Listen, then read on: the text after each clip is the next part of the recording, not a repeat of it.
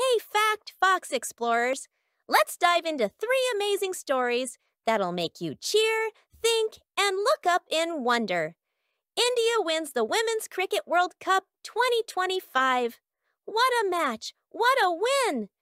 Team India made history by lifting their first ever ICC Women's Cricket World Cup right here at home.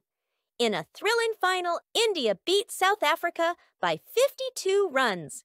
Star batter Shafali Verma smashed an electric 87 runs, while Deepti Sharma helped both with the bat and the ball.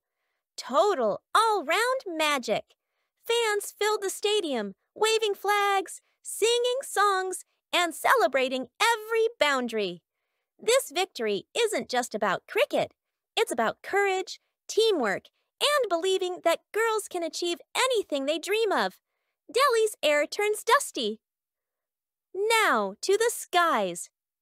But not the space kind. Delhi's Air Quality Index, or AQI, crossed 350 this week. That's in the very poor range. But what exactly is AQI? It's like a report card for the air we breathe.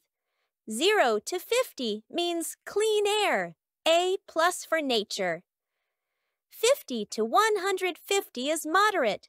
150 plus means the air's full of tiny particles. Time to wear a mask or play indoors. These tiny bits are called PM10 and PM2.5, numbers that tell us their size.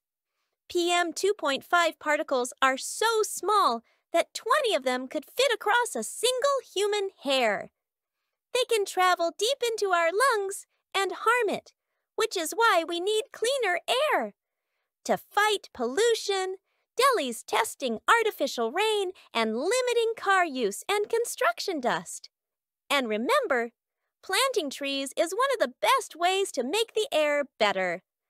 ISRO launches India's heaviest satellite, from smoky skies to starry ones. ISRO just sent India's heaviest ever satellite into space. The satellite's name is CMS-03, and it weighs about 4,400 kilograms. That's heavier than 4 cars put together. It was launched on November 2nd by the LVM-3M5 rocket, lovingly nicknamed Bahubali for its strength. This satellite will help with communication, making sure people, planes, and ships stay connected even in the middle of the ocean. So, what exactly is a satellite? It's something that orbits or goes around a planet.